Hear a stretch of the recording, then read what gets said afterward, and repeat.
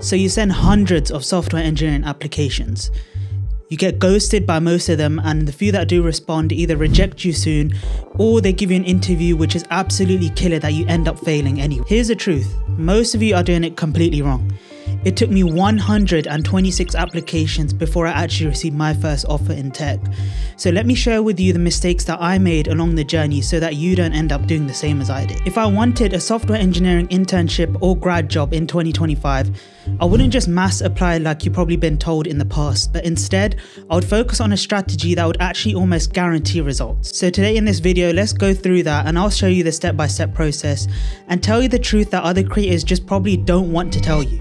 We at Meta are going to have an AI that can effectively be a sort of mid-level engineer that you have at your company. First, let's actually talk about the harsh reality of landing that tech job in 2025 especially. Most people think that applying to hundreds and hundreds of jobs will actually get them hired, but the truth is that you're ending up wasting your time when there's a much easier way. The reality is your CV is being filtered out by an ATS system before it actually even reaches a human for review. Companies get hundreds if not thousands of applications per role, so the odds are actually not even in your favor to begin with. So the question then is, how do you actually land that first role in tech in 2025? This is the exact thing that I would do differently compared to others. First of all, what you want to make sure you do is that you pick the right companies. I would actually split those companies into 3 different categories. One is those big tech companies such as FAANG. 2 is mid-sized companies such as startups, for example. And then number 3 is those non-tech companies that still actually have tech roles. Big tech companies such as Google, Microsoft, Amazon, they have really well-structured programs for new grads and interns. The only issue here is that you're up against a lot of other people, which means that the odds are not in your favor with big tech companies. Mid-sized companies and other tech startups, they're a really good place to learn on the job. You won't have much of a structured program, but you will have more opportunities and more responsibilities to pick up more work. It will definitely be a more hands-on experience, but the issue here is that there's not many of those roles available. I think non-tech companies with tech roles is the dark horse in all of these types of companies. The great thing is that they have a lot of structured programs because it is a big company. The only downside is that you're not in a tech-focused company, so you may not be at the forefront of innovation, but you definitely will be still getting a good experience and a good hands-on approach to learning. My one piece of advice for all 3 of these companies is don't put all of your eggs in one basket. I know a lot of us, especially coming out of school or during school, dream of getting into those big tech companies, but the thing is that there's so many different companies out there that you could be really applying to a mix of all 3. Step 2 now, and let's talk about your CV. Your CV is your first impression, and your first impression is your last impression. So you need to make sure that your CV is up to date and is actually readable to a human. What I mean by that is a lot of people just jumble up all of their experiences and don't really have a structured layout to their CV, which means that the recruiter isn't even bothering to read it. Your CV needs to be concise, impactful, and have those keywords, which means that you're getting past the automated system so that you are going in for a review. So this is what I would do to make sure that my CV is optimized. Number 1 is that I would stick to a single page. In that single page format, I would definitely make sure that I'm quantifying everything. For example, let's say you built a website for a group project at university. I wouldn't just say that I built a website. I would say something like I built a full stack website with X technology and framework, and it receives Y customers per day. Something like this actually puts your work into context and is a way to make yourself stand out compared to other people. With it being an internship or a grad role, obviously you may not have experience. I wouldn't put my part-time job on here if it's not relevant. I would instead use projects to show what my experience is. Step number 3 is a huge mistake that I see people make.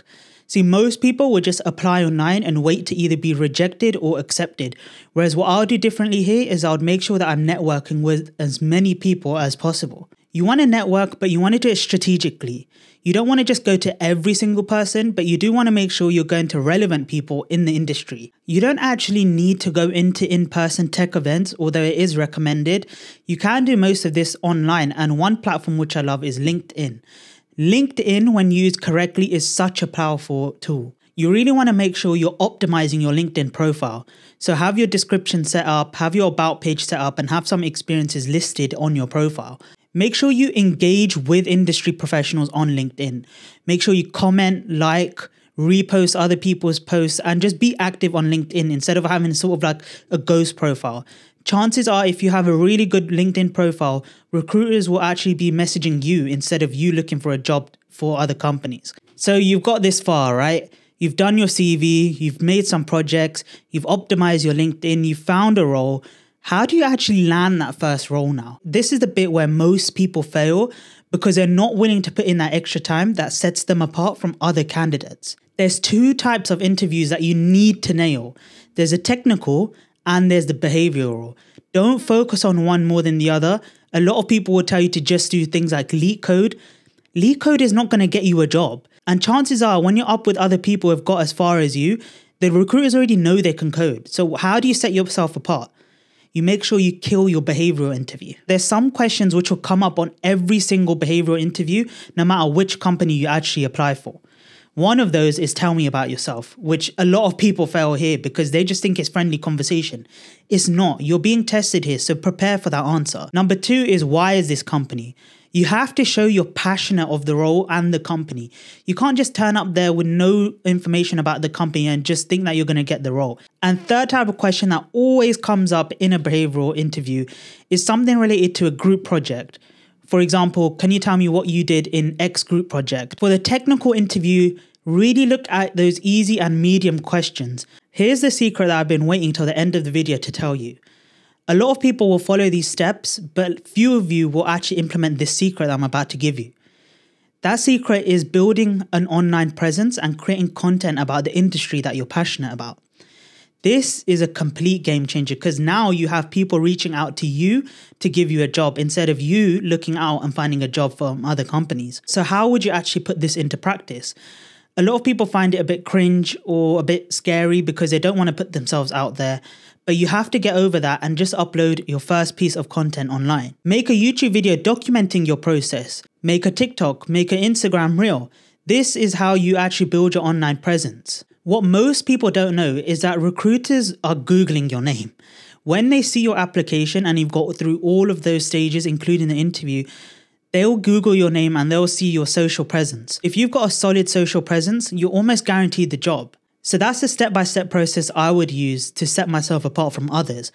But what's the biggest mistake that people are making? The biggest mistake people are making, even if they followed it step by step and not miss anything, is giving up after a few rejections. I know it sounds cliche because a lot of people will tell you, but every rejection is actually a learning opportunity. And when you get your first role, you'll be looking back at that and thinking, yeah, I actually learned something from that. So if I had to start over and land that software engineering internship or grad role, I would do these things that would make me different compared to other people. It's not just about mass applications. That is not going to get you a role. You need something which sets you apart. You need a unique selling point. Internships aren't just about skill, they're about standing out. I guarantee that you will get a role if you follow these steps consistently. If you found this video helpful, check out my channel for more content about software engineering and coding. I make weekly videos on tech and I also post on Instagram and TikTok as well. I don't sell any courses, I don't sell you anything, I just have passion because I want to see you guys succeed in this industry. Thank you for watching and I'll see you in my next video next week.